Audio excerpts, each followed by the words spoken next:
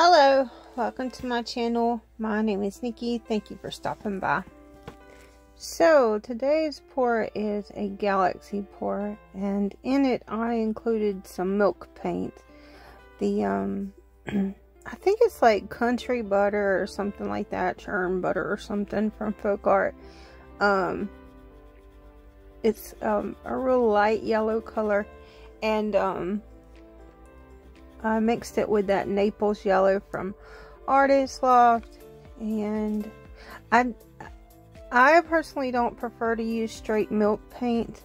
When I do, the times I have used straight milk paint, I've had my pieces crack a good bit, so I like to mix it with an acrylic paint.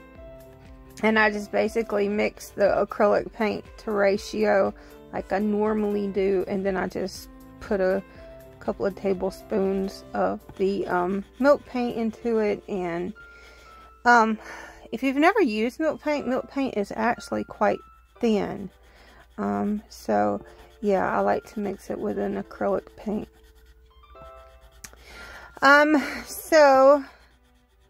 Something I also did, I had purchased some Mart pouring medium from Tuesday morning, and I've used the pre-mixed paints from Mart, and I do like the finish that they have. If you don't want to put a varnish on a piece, pre-mixed paint pouring paints, all the ones that I've used tend to just have this really nice finish to them, and so they don't really require a varnish.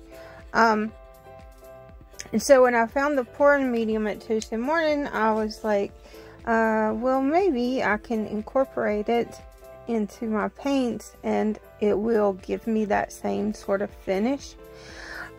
So basically what I did is just substituted in a portion of the Flotroal that I normally use to thin my paints with some of the pouring medium. They're about the same consistency. I didn't get the finish that I wanted, but it was a try.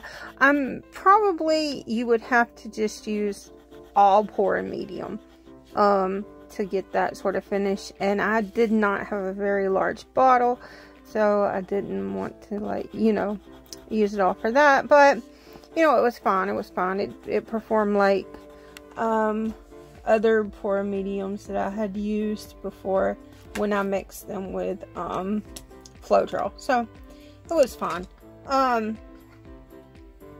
And hold on, I'm multitasking, y'all. I'm actually coloring. I'm coloring.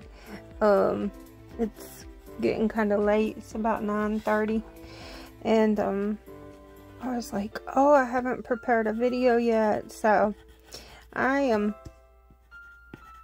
sitting like a little youngin' on the bed, coloring in my adult coloring book, and doing this voiceover. So I like the way other people's galaxy pours look, but for some reason when I try to do them, they just come out like mediocre and not at all impressive. They don't look like a galaxy pour normally when I do them. And so I thought, well, I always get good results with milk paint, so I'm gonna give it a try with the milk paint and try to do a galaxy pour with it. I've commented many times, like, Sarah Mac is the queen of galaxy pours. She does such a good job, and she always gets these incredible effects. She uses Extreme Sheen and like the Craft Smart and stuff like that, but even when I use those paints, I just don't get really cool stuff. And I wonder if it's like, am I not layering my paints like she does, I'm not sure, but we can't all be Sarah Max, can we? But this turned out pretty good. One thing I did notice, and I think it was the milk paint that caused it, but there was some texture. It was kind of like, I had put some sand in my paint. So it had this texture to it when it dried, and it has dried, and I have the dried results in this video. But yeah, I did notice that. I've never had that happen with milk paint before, but I've never used the yellow before, so it might be the yellow. It might be perhaps the paint was old, because I did get it from Tuesday Morning, and I know they are a discount store. So, and you know, Folk Art hasn't been producing any milk paint lately that I'm aware of. I did email their company and they responded, and I think it's just been put on hold for the time being because of the pandemic. But it was just like textured, like it had sand in it. It was still a beautiful piece. I think it came out really, really well, and I'm proud of it. But it was just kind of odd for it to have that that sort of texture in it. I've never seen it before. Yeah. Y'all, adult coloring is so much fun. I like to go in and put down like a layer of color with my markers, like my alcohol ink markers, and then I go in with my Prismacolor pencils and like add details and shading. It isn't entirely unnecessary to be this involved in just a color page, like, but I enjoy it. It relaxes me, and I just I have found myself, I don't know, I love to paint and everything, but I get on these kicks where I want to paint like tons, and I do, and then I'll do that for about a month. Like, I'm just creating so much art, and then it's just like, okay, I'm done. I'm done for now. And I might create, you know, 2 or 3 pieces a week. And I'll go like that for a little while, and then I'll perk back up. Plus, I'm in my final weeks of school, and I have 2 major projects due.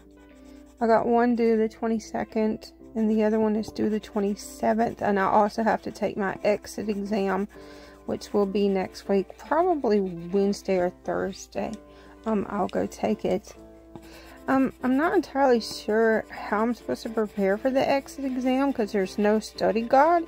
It's just basically like a recap of everything I've learned in the master's program. So, yeah. Plus, I don't get a calculator. I get a piece of paper and a pencil. What? Like, how am I supposed to do finance problems without a spreadsheet? Because that's how we learn to do them. So I'm a little bit concerned about this, but I don't know. I mean, I can't solve finance equations without at least a calculator. The finance equations are basic math, but like, there's multiple steps, and you put the numbers in the calculator and they give you answers. Like, you have to know how to put them in, you know, you have to know what buttons to press, but I don't know. I'm a little bit concerned, but it's going to be okay. Here are the wet results. I like that center. It kind of looks kind of like a little storm in the middle. Yeah, so I think it's really cool. I think it's a galaxy pour. Tell me what you guys think. And then this is the dried results. I wish you could see the texture, but this is what I got. I hope you guys enjoyed. I'll talk to you later.